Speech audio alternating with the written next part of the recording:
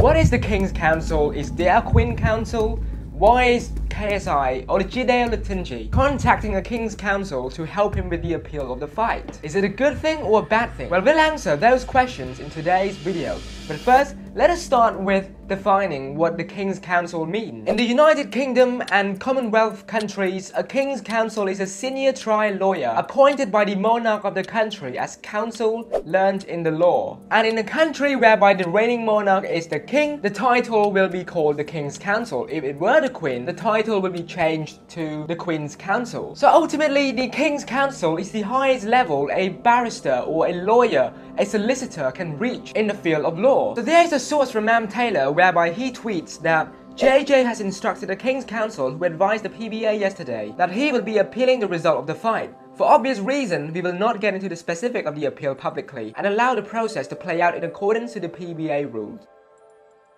So the fact that the entire situation played out whereby the PBA posted publicly that the people who made an appeal and there was not JJ's name inside of it, and the fact that Mams Taylor posted what I just read, it just goes to show that this entire situation is playing into the legal field, whereby JJ is probably using or hiring the King's Counsel to get his decision overturned. So what is my thought on all of this? Well, firstly, I am a KSI fan. I want JJ to win, and I also want to be as fair as possible. So seeing all of this as a JJ's fan or KSI's fan, I don't think he needs to go that far to prove his legacy. Comment down below what you think as well, because to me, JJ has already proven something in that fight, and that is the fact that he comes from a very unathletic background. It was underwhelming. Yeah.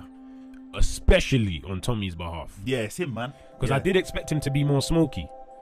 We all know I don't rate his boxing abilities. Yeah. But I did give him more credit than for him to struggle with JJ like that. I did think he was gonna come in and put some smoke out. But see, the thing is, he fought his way up. He lost the entire 6th round against a professional boxer. I would call it a draw. But I don't think it is necessary for KSI to go to that length to hire King Counsel and try to get the decision overturned. Because if we were to make a decision tree as to how this entire situation would play out, if KSI gets the decision overturned, in his mind, he would think that, oh, I retain my legacy because I do not have a loss in my record. But the reality is that people would sprout conspiracies saying that he would bribe the PBA, or there might be crazy conspiracies going around his name. And if he were to lose the appeal, which I believe he would in this situation, because I don't think the PBA would be foolish to tarnish their own name by going back on what they rule as a win for Tommy and to suddenly overturn it to a win for JJ or a draw. And I don't think the decision would be overturned. And if that happened, JJ would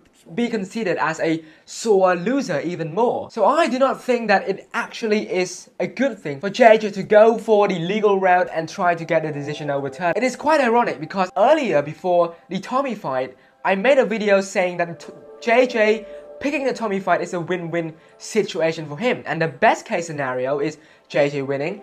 And the good case scenario is that JJ lasted the entire round with Tommy, and it actually turned out to be true. JJ had a very close fight with Tommy, in contrary to Jake, whereby for Jake he was school, he was dominated by Tommy. Whereas with JJ, it was a very close fight, and in my opinion, again, it was a draw. But what I'm trying to say is that it is not necessary for KSI to go on the legal route and try to get the decision overturned, because it will be a loss-loss situation for him. So yeah, that is just my opinion on JJ picking the legal route. You know, the King's Counsel and all that, they're just lawyer. Do not think of it as something crazy. It is just the highest level of lawyer that a person can get in the Commonwealth country, and KSI seems to be going on that route. For my opinion, it is not a good thing. I believe JJ should just take the loss and come back stronger. I don't think losing to Tommy put a dent on his legacy. But I don't believe he needs to go that far and somehow try to get a decision overturned, because in my opinion, it can backfire and have a worse damage on what he really cares about, which is his legacy. But yeah guys, that is my opinion as someone who has been following him for the past 7 to 8 years. And what about you guys? What are your thoughts regarding this entire situation? I also want an honest thought. Do not just blatantly put hate in the comments, something like, oh, he should have won easily, this and that, because you know it is not true. JJ has no right to win in that fight, and the fact that he come that close, I am very proud of him, and I think a lot of his fans are as well. So be honest in the comment section down below, and I'm really looking forward to seeing those comments. With that being said, thank you guys so much for watching this video. If you did, be sure to drop a like, and I will see you all in the next video. Thanks, goodbye and peace.